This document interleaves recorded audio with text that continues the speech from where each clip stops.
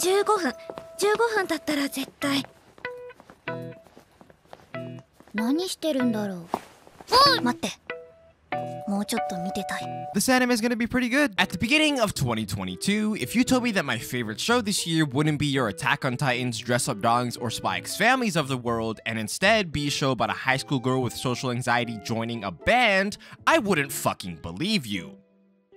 And then it happened, and now I'm really confused. Originally, I was gonna title this video The Second Coming of K-On!, but after watching 8 weeks of what has generally been some of the best anime I've seen for the better part of half a decade, titling this video that feels like I'm doing a huge disservice to it. It's like that meme with Yoshi, except this time it's at first I expected a K-On! Clone, and then I accidentally found Anime of the Year. Can we turn that off? Originally in this part of the video, I had a cool intro bit edited to episode 5's intro song Guitar, Loneliness, and Blue Planet, but because copyright is copyright, that is now gone. I am sorry. We'll just continue on with the video. Much like the fairly sleeper hit that was Licorice Recoil of last season, folks, I present to you Bocchi the Rock. Coming in at number 11 on AniChart and number 12 on MAL, there's a good chance that, according to these lists, you're probably not watching it. And can I blame you? Not really. Blue Lock, Bleach, Spy X Family, Mob Psycho, fucking Chainsaw Man. It's understandable why those shows are more popular, but Bocchi is truly something special that deserves way more attention than it's getting. One of the reasons why it's been so enjoyable to watch is because it feels like a safe haven from all that high action. But what actually is Bocchi? I've already made a very clear comparison between it and K-On!, and that's not for nothing. On paper, they have some pretty striking similarities. A first-year high school student feels inspired to be a part of something after not doing so their entire life, so on a whim, they join a band, becoming its lead guitarist. Of course though, there are differences, specifically with our two main characters. Yui is more of an outgoing type, who learns how to play the guitar after joining the light music club. Meanwhile, Hitorigoto, nicknamed Bocchi, already has 3 years of guitar playing experience under her belt, and her nickname comes from the term Hitoribocchi, which means to be all alone. This unfortunately suits not only her name, but also her lifestyle. But she's not entirely alone, because when in doubt, she always has her subscribers to fall back on. Going by the name Guitar Hero, Hitori records and uploads music covers all through the comfort of a very cramped and dark closet. And because of her skills, she's amassed a pretty decent following. She plays with talent beyond her years, but it all comes crashing down once she talks to anyone. You see, Hitori has social anxiety.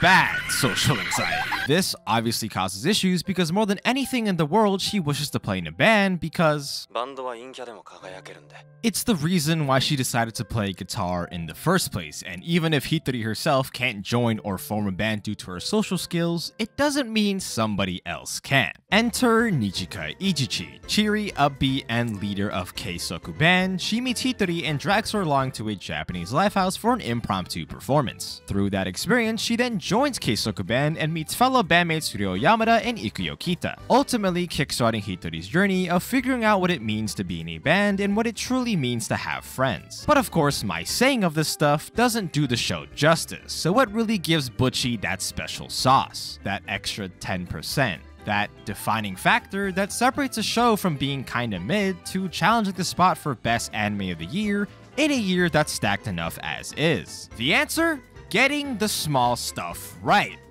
I think. Bocchi isn't as good as it is simply because of one core component, but rather because of its combination of a bunch of minute details. The team behind the show is incredibly creative, and you can definitely see it while watching. Just in episode 1, Bocchi literally passes out and there's a fourth wall breaking credits roll mid-episode. You then have the many uses of various real-life elements like paper puppets, the game of life, and whatever the fuck this is. There's also a neat 4x3 segment in episode 7 that's overly dramatic and depicts the horrors of being an introvert during a cultural festival, and my personal favorite is Bocchi with her funny little asides where it seems that she can pull her guitar out of virtually anywhere, making a song out of any situation. That's a lot of the goofy stuff though, so let's get a little more serious. Early on while watching the show, I noticed that characters sometimes do a thing which I will now coin as Sakuga walking. Overly animated, strangely smooth, smooth and seemingly for no reason until I found that said reason. There's an incredibly interesting interview that I'll link down below with many members of Bocchi the Rock staff, including series director Keiichiro Saito. To my amazement, there was actually a section that talked about movement, and I think I get why they Sakuga walk. It's to showcase the varying personalities of these characters through their movements. And this doesn't just apply to them normally walking, but also to their performances as well. Bocchi is noticeably less confident than the other three, preferring to keep her head down. Ryo and Nichijou will sometimes nod to each other mid-performance because of their history together. And Kita looks like an absolute natural who's been doing this for years because she's intuitively sociable. And speaking of those performances, the songs in this anime fucking slap. I'm a huge fan of music anime in general, and J-Rock is easily one of my favorite genres of music. The opening is a great way to lure you in. High energy, catchy, great vocals, and you're just like, okay, well, how much better can it really? So much fucking better! It's like fucking Stardust or something when you first hear episode 5's insert song. You know they've been working so hard to perform it, especially Bocchi, because she's the one that wrote the damn lyrics. It's got that punk rock influence, and the lyrics for the song are emo social outcasty because it's written by Bocchi, but it's fine because that's something we can all tap into because life is hard sometimes, man. From the opening to the insert songs, it's so hype. And remember those insane cutaways from before?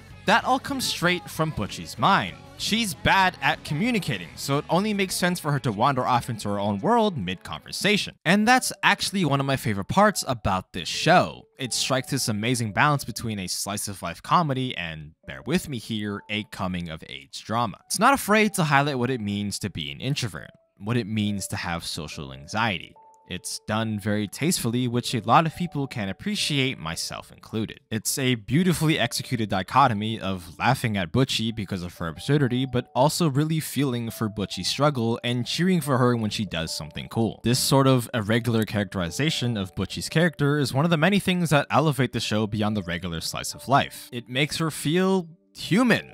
More than just a cute girl doing a cute thing, she's a cute girl with real issues that you can relate to. It executes this element so well that it goes all the way down to the design of Bocchi's outfit, which is a full-on tracksuit paired with a skirt, which fits not only the unusualness of Bocchi in comparison to her peers and other high school girls of the like, but also the unorthodox nature of the show itself. Bocchi the Rock is a show that surprised me in every way I think it sought out to do. Everything about it screams quality, and it's reached heights that I nor anyone else could have expected. The journey it takes you on while rooting for Bocchi is one that will blow you away, and it's sad to think that a show of this caliber might get passed up on simply because MAPPA has a show airing this season. It's a formula that's not unfamiliar, but with execution we've never seen, and I really don't mean this lightly when I say this, but I wholeheartedly believe that it's reached the pinnacle, surpassing even that of the original. And that's about it. Thank you so much for taking the time out of your day to watch this video. Last time we spoke, I said I was working on a cyberpunk video, but I could never hit the ground running with that script, so to speak, so I started writing this Bocchi one as a side project, and well, here we are. It's really fun. The show's obviously amazing, and it kind of exploded in popularity as I wrote this script, which is something I've never seen before. I'm happy for its success, and I'm also happy that I managed to finish this video as the show was ending. But yeah, that's been it for me. Thanks for watching, and I'll catch you in the next one. Peace.